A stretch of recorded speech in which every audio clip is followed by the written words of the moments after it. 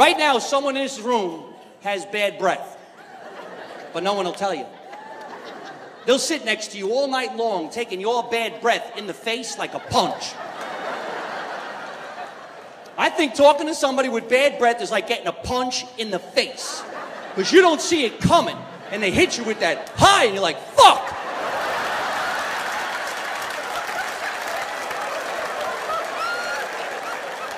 Then you try to stick and move like a boxer, motherfucker.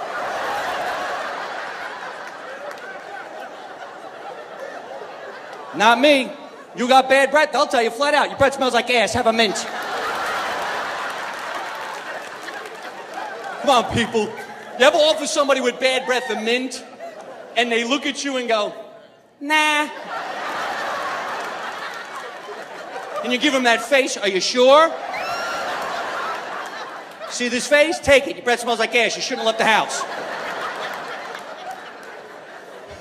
And it's always the person with the worst breath wants to tell you a secret.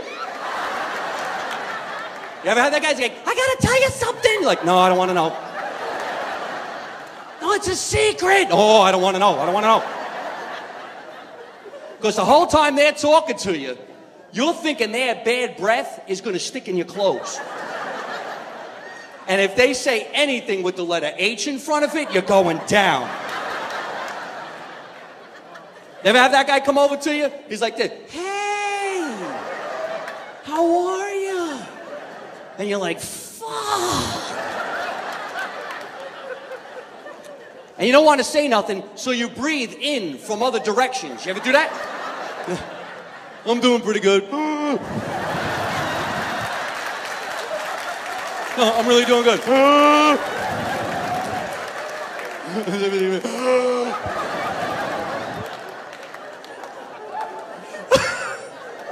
I talked to this guy once, his breath was so bad. I swear it actually went up my nose. I tasted it and it shot out my mouth. I'm like, I'm doing pretty good. How are you? The guy's like, wow, you got bad breath. I'm like, that's not even mine, it's yours. I sucked it up and recycled it. Hope it sticks in your clothes. Maybe I should tell you a secret.